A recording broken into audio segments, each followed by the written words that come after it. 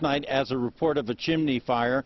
He said neighbors had managed to pull one person from the home, but there was another person that was trapped inside. The chief says when they arrived, there were just flames shooting from both sides of the house. There was no way to go in and try and rescue that person. The fire would eventually go to 3 alarms, bringing in firefighters from 14 towns, 20 pieces of apparatus. The chief says the cold did cause some problems. They had numerous pieces of equipment that froze. As far as getting water to the scene, they had to pump that from a hydrant in Bristol. The chief says at this point they don't know how this fire started. The state fire marshal's office is leading the investigation, and they said they do believe they have an idea of where this fire started.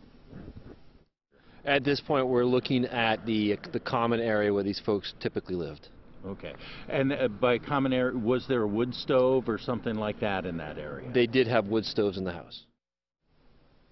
But again, the fire marshal's office has not determined if those wood stoves were in any way responsible for starting this fire. An autopsy is scheduled for later this morning, after which they should be able to release some more information. There were also 2 firefighters who suffered minor injuries. Reporting live in Danbury, Ray Brewer, WMUR News 9.